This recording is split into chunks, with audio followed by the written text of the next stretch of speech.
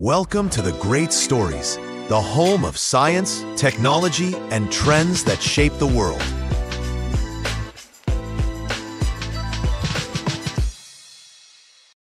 This is the Great Stories, and in this video we uncover the mystery of the term Mach, what it truly represents, and why you should care.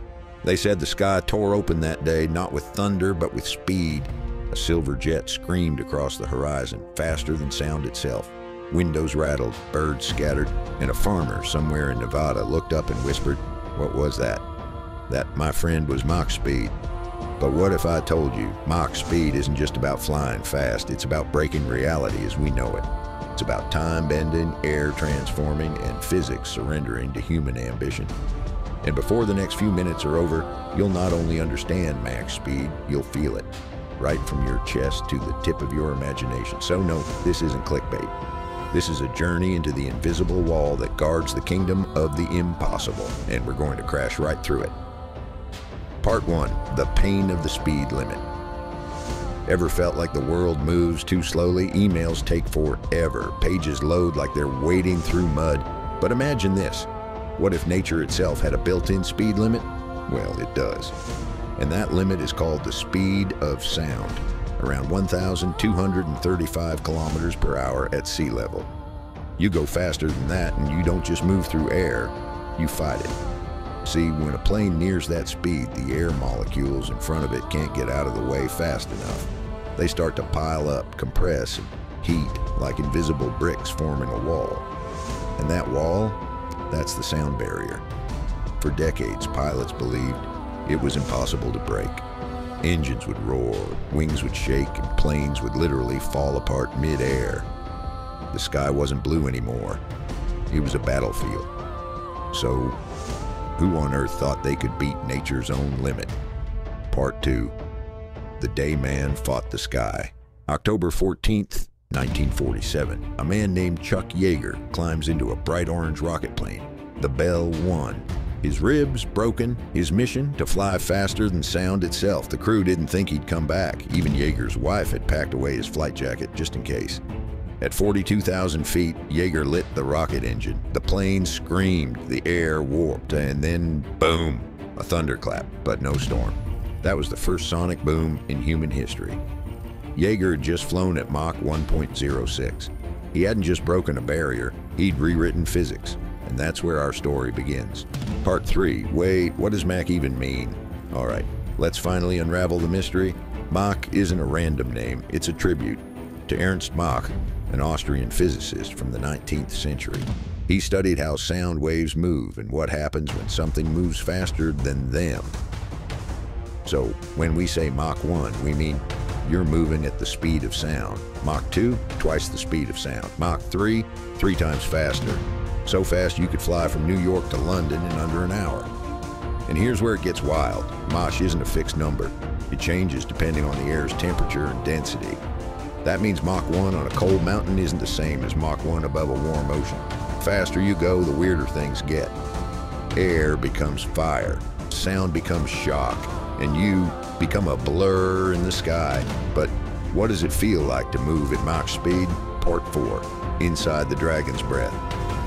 Imagine sitting in a jet that's slicing the sky at Mach 2. You can't hear the engines because the sound you're making can't even catch up to you. Outside, the air compresses into glowing shock waves. Your cockpit trembles like it's alive. Every surface heats up, 500 degrees Fahrenheit or more. Metal starts to expand, groan, bend. At Mach 3, even the tiniest piece of dust could hit with the force of a bullet. That's why our aircraft like the SR-71 Blackbird were built out of titanium, not aluminum. It could cruise at Mach 3.3, at the edge of space, so high that pilots could see the curvature of Earth below and the endless darkness above. They called it riding the thunder. Now imagine this. The SR-71 flew from Los Angeles to Washington, D.C. in 64 minutes, a flight that usually takes 5 hours. That's Mach. That's power. That's poetry in motion. Part 5, the hidden cost of speed. But there's a catch. Every time you chase Mach, you pay a price. For one, it's deadly expensive. To go twice the speed of sound, you need exponential amounts of fuel. Air friction heats the craft to near melting temperatures, and one small miscalculation, catastrophic.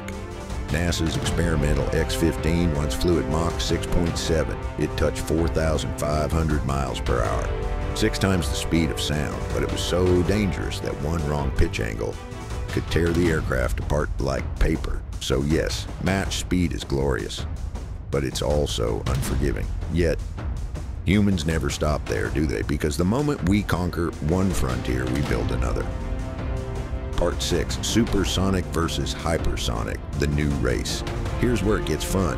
Mach speed isn't just one realm, it's an entire spectrum. Subsonic below Mach 1, where commercial jets like Boeing 747 slide. Supersonic, Mach 1 to Mach 5, that's your fighter jets and Concorde. Hypersonic, Mach 5 and beyond, that's the realm of science fiction, becoming science fact. China, the US, and Russia are now in a silent race for hypersonic dominance. Weapons, gliders, even passenger concepts that could reach Mach 10. At that speed, you could fly from New York to Tokyo in under 1 hour. Just think about that. Dinner in Manhattan, dessert in Shibuya. The future might sound far away, but so did Mach 1 in 1947. And here's a question for you.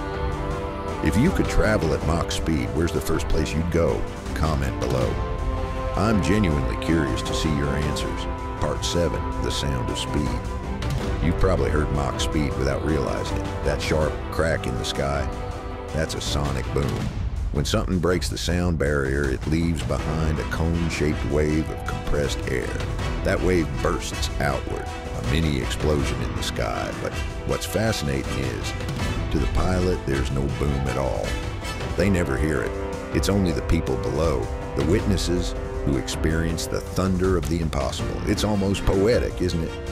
The ones chasing greatness never hear their own applause, but we do.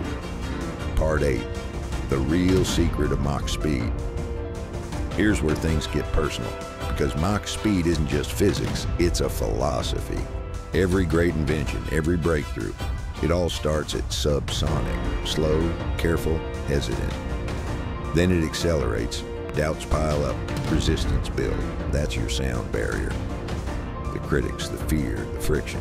And then there's a moment of clarity, a decision to push harder, faster.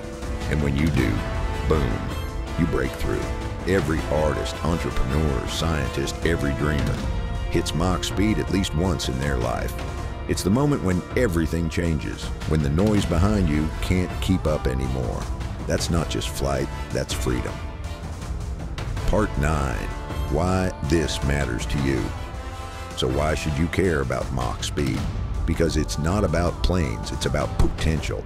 Mach speed is a reminder that nature's limits are often just illusions waiting to be rewritten. That walls exist not to stop you, but to challenge you. Whether you're building a business, learning a skill, or chasing a dream, you'll hit your own sound barrier. But remember what happens after the turbulence: silence, clarity, acceleration. That's your personal Mach moment. Part 10, The Finale, Beyond the Boom.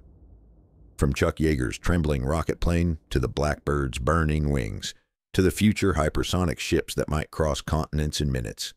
Mach speed is more than numbers. It's the pulse of progress, the heartbeat of human courage. So next time you hear a sonic boom, don't just think of a jet. Think of humanity whispering, "We did it again." And if this journey gave you chills, if you felt that rush of curiosity, drop a comment below with one word: boom. Let's see how many dreamers we've got out there. Because in the end, the sky isn't the limit, it's just Mach 1. You've just traveled through time, science, and the edge of imagination.